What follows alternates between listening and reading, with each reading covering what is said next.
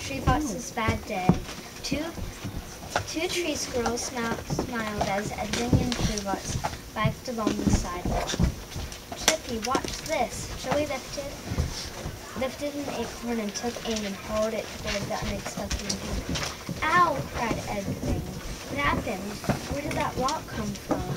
Asked Tree Fox in a scared whisper. I have no idea, Edwin whispered back. The two boys had been expecting a quiet ride in the park.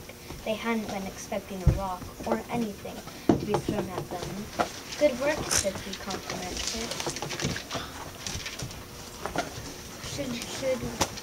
Should we get him again, or the other one? Finished Chippy. Meanwhile, the two defenseless boys decided to keep riding till the end of the trail. Come on, Chippy, let's get him. Chippy and Joey scampered across the park, chasing after Edwin and Tree Fox. The squirrels jumped from branch to branch, only stopping to see if a thin branch would hold their weight and to make sure they could make a jump. Edwin, look at that.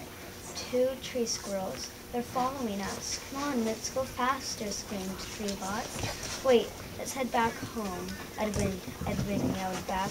You better hurry then, screamed Tree Fox. When they got home, they had cookies and milk. The end.